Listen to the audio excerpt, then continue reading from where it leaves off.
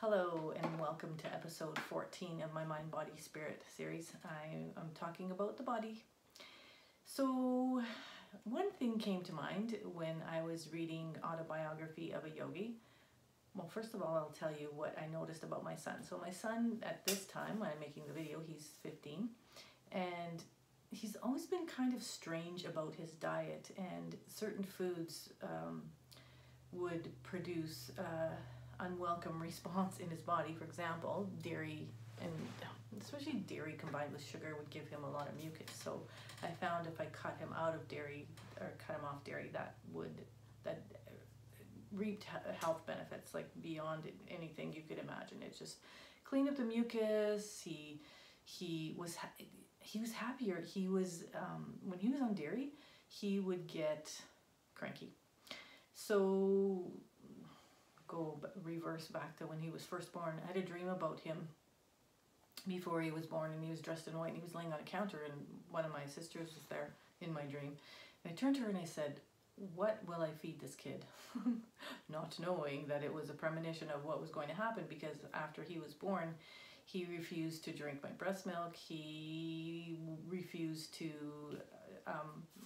drink formula.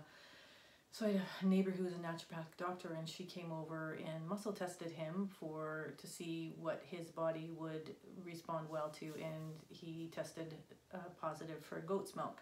So if you know anything about goat's milk, or even milk, like dairy milk, it's best in its raw form because it has healthy, and I hear, digestive enzymes in the raw material, food or liquid, so that your body can actually enhance the properties of it when it goes into your body. So once it's pasteurized, they cook all the good nutrients out of it, and then they put it back in artificially. So your body has a hard time dealing with that. So because my son tested so well for goat's milk, well, I started him first on just the pasteurized stuff that I could buy in the store, but he got constipated. So, and then that's hard on their tummy, right, if they're having trouble going number two. So I had a neighbor who had goats, and I was able to get some goat's milk from her, and he did so well in it. I made homemade formula with, it had raw goat's milk in it, Angevita yeast, maple syrup, and a probiotic. So he did really well on that. He was very healthy. He was very happy. He gained lots of weight. Later on, I introduced, carrot and apple juice to him that I use with my juicer. I made my own juice for him, and so he was very healthy. So fast forward to later on in his life, oh my goodness, this kid was such a picky eater. He would hardly eat anything. It only had to be certain kinds of food, and he didn't like his food mixed up on his plate and whatever. And my thing is about food is I feel that we're meant to enjoy the foods that we like, and we're meant to take them into our bodies and be grateful, and then the food vibrates higher. So, a lot of people are like, well, just make him eat whatever, but my son is just stubborn. It comes by that honestly on both sides of the family. So I made sure that, yeah, he got to eat the foods that he liked that were really healthy. They were good for him. He liked good food, and he also liked some food that was not so good. It's like, it's okay, but it just doesn't have a lot of nutrients in it, But what I found was so interesting about him was when he was sick or whatever, he just wouldn't eat, and he would just drink, and that's fine with me because I know his body is getting rid of whatever is causing the illness. And usually it wasn't anything physical. It was actually always his emotions would make him ill. If he got lots of anxiety, or he was around someone that their energy clashed, he would get immediately sick. And so there are certain places I couldn't take him to. So his physical body was affected by people's energy, and it was usually by people who weren't dealing with their stuff that they are meant to deal with. And so it seems as though my son would take on their weird energy that they weren't dealing with, and he would try to expel it for them, and it would make him physically ill. So I noticed that around certain people he got sick all the time, so I stopped having him around those people because, what do you want more? Do you want to be around people that make your kid sick, or do you want a healthy child? So I chose the healthy child. So another thing I noticed about him is that even if he didn't eat very good food, he was healthy, and that just seemed like odd to me, because I feel we are a reflection of what we eat, right? We feed ourselves healthy, cellular structures, like good food. We put it into our bodies and our body can make use of those nutrients. But he seemed to be able to take nutrients from the air and assimilate them, and it just was like, okay, this is really weird, because I don't really, never known anyone to be able to do that. So when I was reading this book, Autobiography of a Yogi, there's a woman in that book that Yogananda meets. I think he was in Europe, he met her, and she hadn't eaten, oh no, that was in Europe, that was in India. She hadn't eaten since she was very young, and her story was that she was, when she was little, younger, she used to eat all the time, and she had a weight problem, and everybody would always tease her, why are you eating so much? And so one day she prayed to God, and she asked that she be able to live without food, and that's what happened.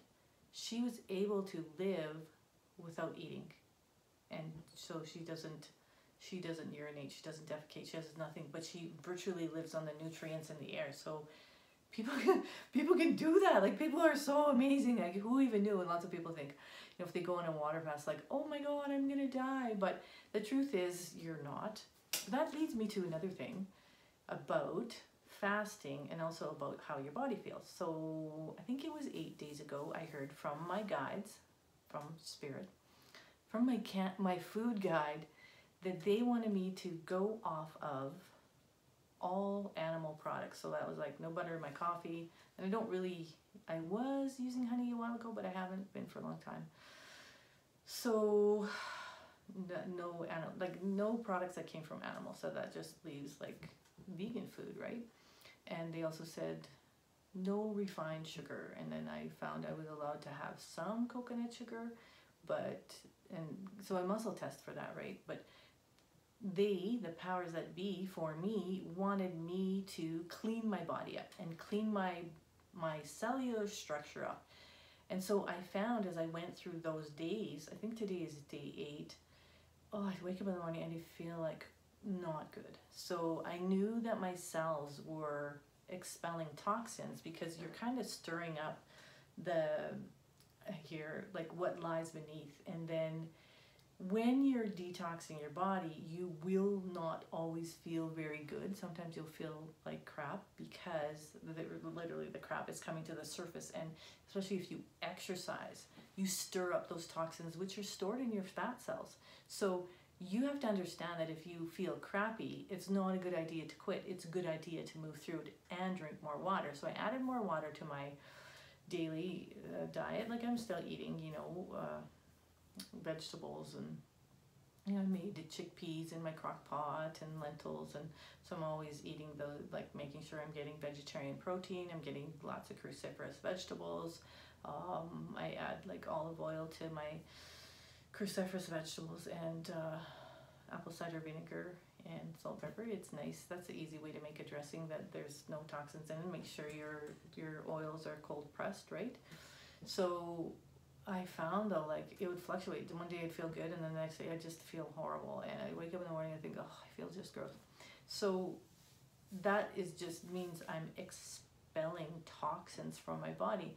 And they told me that I was to clear old energy. And so the old energy doesn't have to do just with the physical properties of the food. It has to do with the energetic properties of the food, the people who prepared the food, how the animals were treated, how they were processed, what the people were like when they processed it. Because as that food gets processed, it literally takes on the characteristics of everyone who's worked with it. That's why if you're a person you're energy sensitive, and you can pick some food up in the supermarket, and you can feel the energy of that food, it can feel like positive or negative, dead or alive or whatever, and you just are sensitive to that.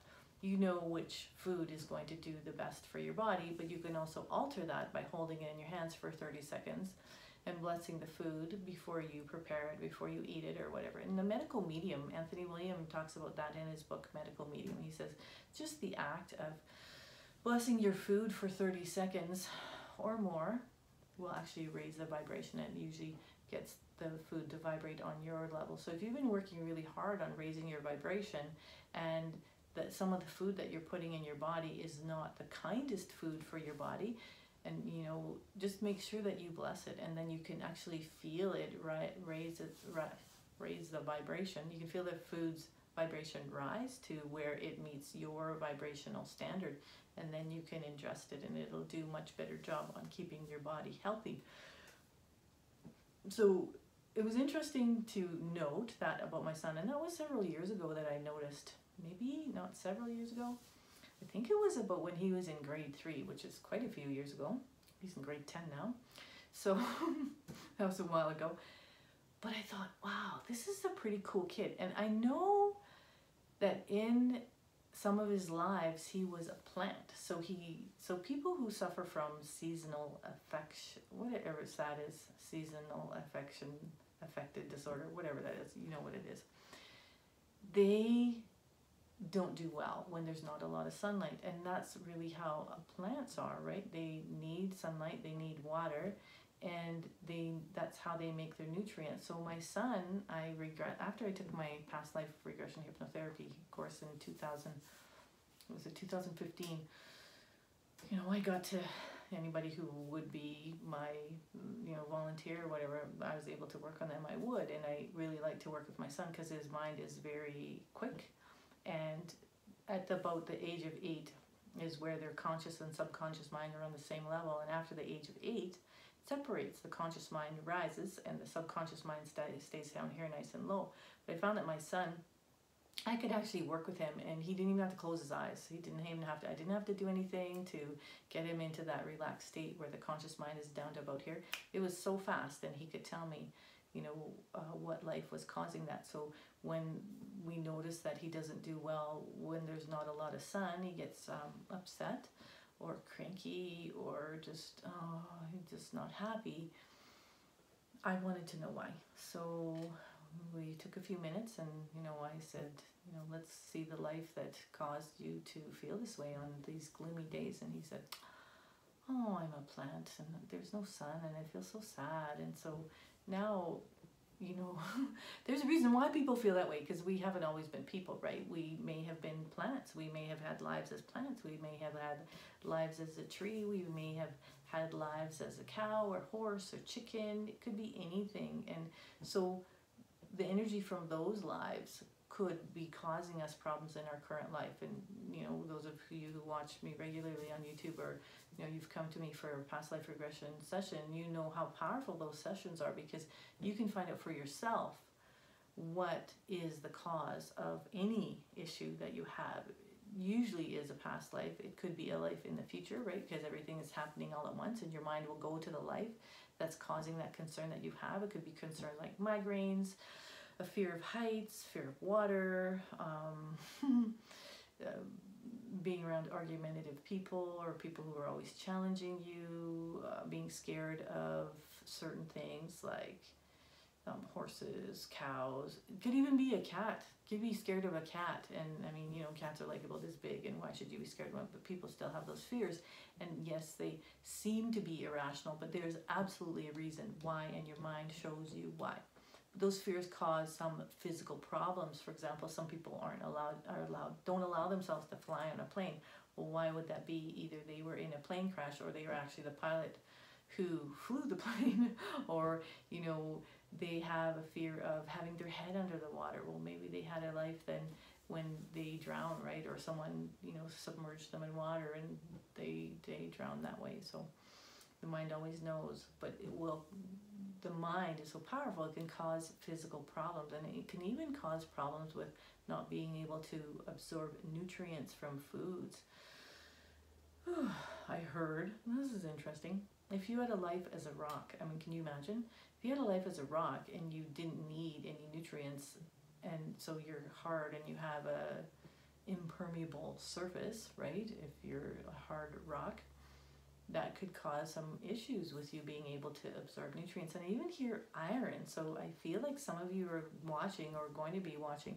That could be an issue for you. So you can always, look into your own mind, or you can find someone like me who's certified in past life regression hypnotherapy, and you can have a session to see why your body is acting the way it is, why your mind is stuck on the things that it is, or why you seem to be attracting the same circumstances into your life over and over again.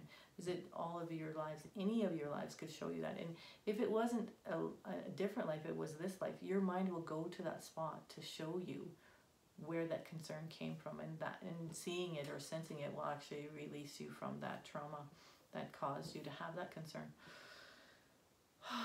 So another thing about the body I want you to be aware of, and I'm pretty sure you know, we don't always do it though, is your body is meant to be physical, right? So you have to, I make a joke because it's like a dog, you have to take it for a walk, or you have to find some form of physical exercise that you really like. So some people like team sports and other people like individual sports. I certainly love individual sports, and I've always loved individual sports, and I know that's just because the only person I'm competing with is myself, and so it feels good, like I want to do better than I did the day before.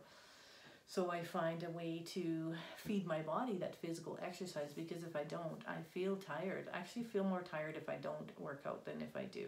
And then, like I had said in other videos, that I found last year, my body really likes to work out in a gym. It really likes the weight machines. It likes working out. It likes all over workout, and have a really strong body, which I attest to. I feel, I was going to say Gen X, and they said, no, not really. They said that body strength is created in your mind. And so I'm channeling some messages for you right now. And they said, they told me to call you dear viewers. I love you watching these, so thank you. So they said that this physical strength of your body is in your mind. And so if you're having problems with your bones not being as strong as you want them to be, they said it's your mentality. And either your mentality is really harsh and brittle and you don't want to listen to someone, therefore you could have this no and like, I'm not going to listen to you. And that can cause brittle bones that are resistant to flexibility. And if you have bones that are weak, you may be weak-minded, you don't stand up for yourself, that could also cause some they said skeletal issues, because you don't have a strong bone structure, you don't have a strong structure. But if you stay very positive and very, they said, maintain a level like discernment, like you just know who you are, and you don't waver from your belief, and you don't allow people to mislead you or whatever. You stay, and they are saying, centered in your core, and certainly with your spine. You're like nice and strong, not rigid though. There's a difference between rigidity and strength. And strength is like, you can be flexible, but you also are meant to stand in your own power. And they're showing me that if you practice standing with your feet flat on the floor, and they said, this is cool because I like to do this yoga pose. It's the tree pose where you stand on one foot, you bring the other foot up to the inside of the leg. So if you say you stand on your left foot and you bring your right foot up to the inside of your leg and you pose there and see how long, they're saying, see if you can stay there for 10 to 15 seconds on each leg. And they want you to do that to see if your body is balanced. So they're saying just try that every morning or every night, but they said morning is best because this is interesting. They said that, so I'm showing my guides for you, right? Our guides, because I'm sharing them with you. Oh, and today it was also revealed that my guides, I share them with my son, so I think that's awesome. So you can check in with your body to see how balanced it is. They said the morning is the best because you are most like you in the morning. You haven't gone through the day and you haven't carried someone else's stuff with you like you do towards the evening. And so this is something that we do when I do a Reiki session, if I do one in person. At the end we do it's called Kinyokoho. So what you do is you brush off this arm, and then you go across the body like this and across the solar plexus and then this way. So you're brushing off any energy that you have attracted from that person you were working on during the session. So you're just cutting it off. And if you want, you could do that at the end of the day to rid yourself of anyone's energy that you have trapped in your energy field. I think that's a wonderful thing to do, especially, you know, maybe when you get home from work and like nobody at home is doing anything like that to you, usually, right?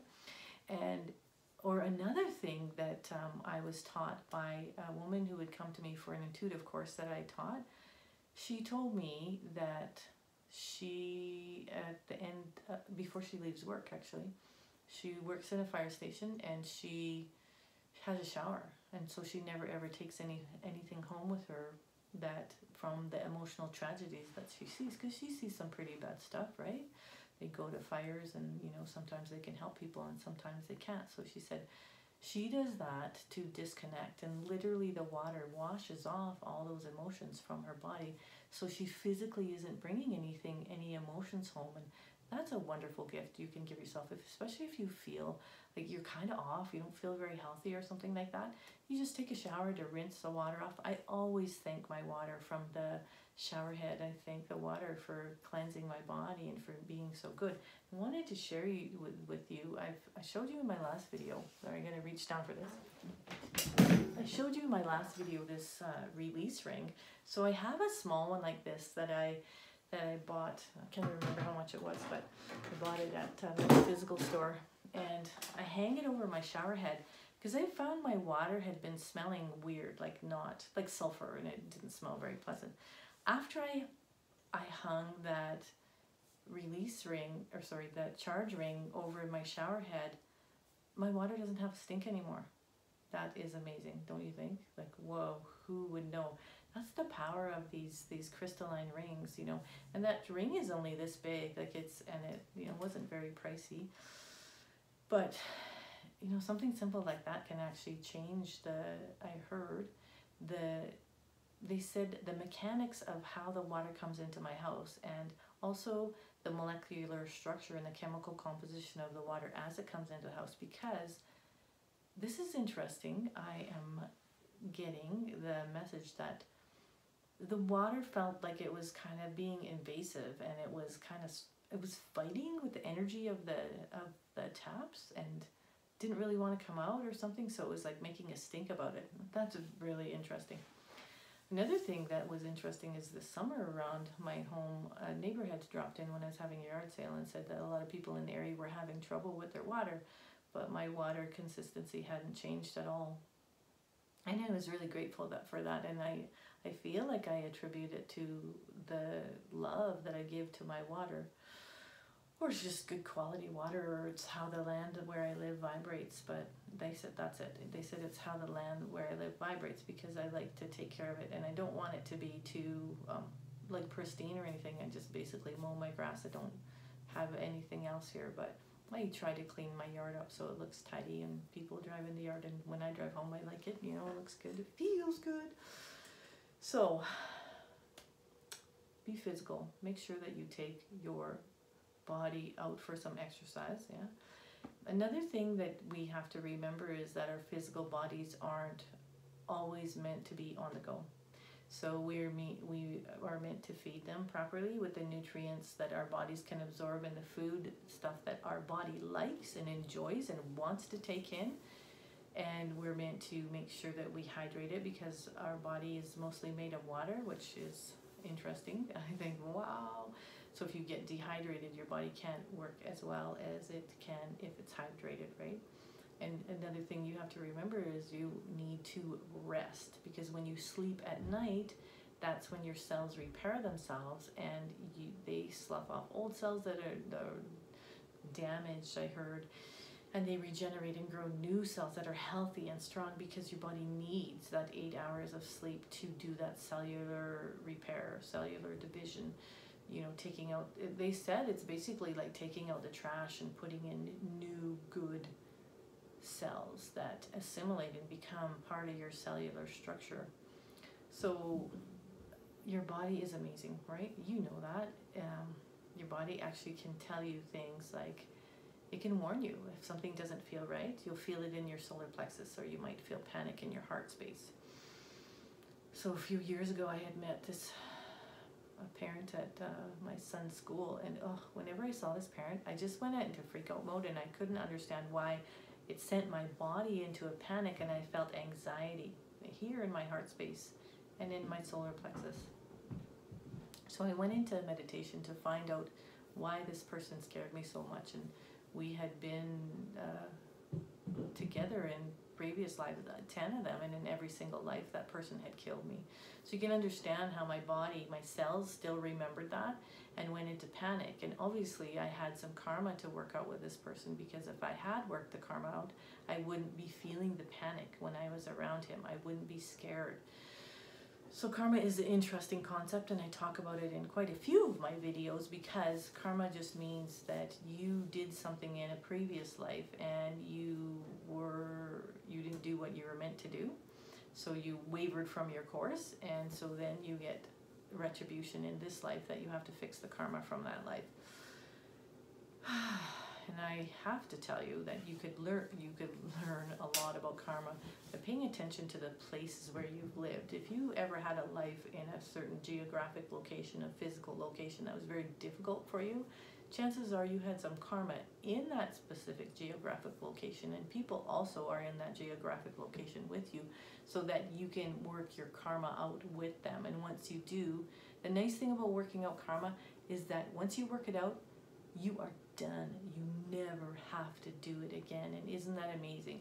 So if you aren't aware of how some of these instances are coming into your life and how they're karmic, all you're doing is complaining about it, or you don't understand why, it's a good idea to sit quiet in a meditation and ask your mind to show you, what is this teaching me? What is this trying to show me?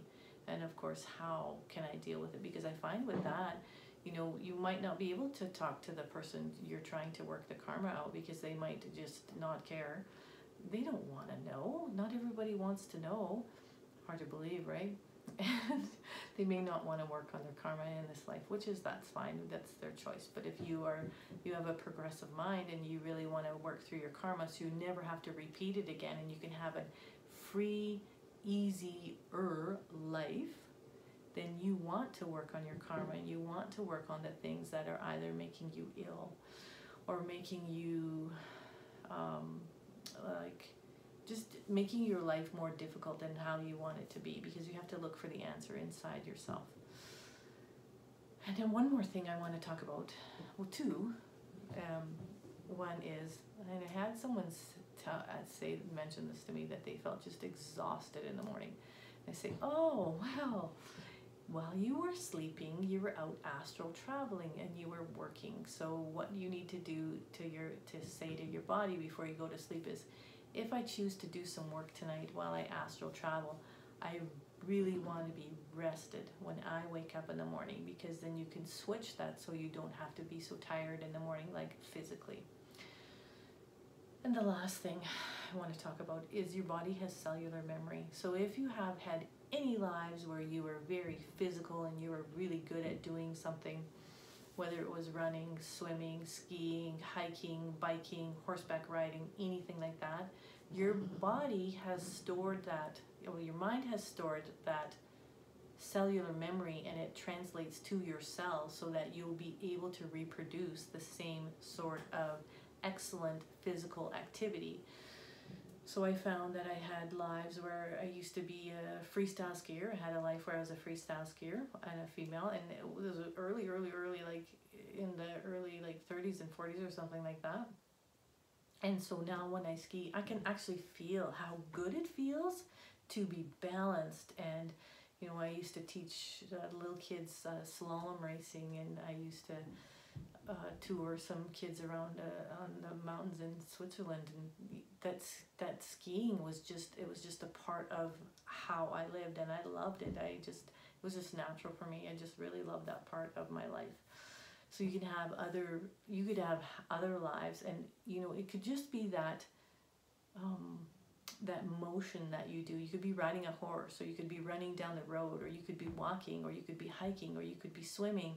And you could have a memory triggered in your mind. Oh, hey, I've done this before. And your mind will actually give you a little insight and show you like a snippet of the life that you had when you were active like that. And you'll actually feel it in your body cells. And what a wonderful gift your body can give you, right? Like, how amazing is your body? I love talking to people about their bodies and the diets that they have. And, if that's something that you would like to look more into, then definitely book me for a session. I have health and body sessions. I have past life regression hypnotherapy sessions that I can do in person or by Skype, or you just want a spirit session to know more about yourself and who you are, then definitely, you know, book one of those with me.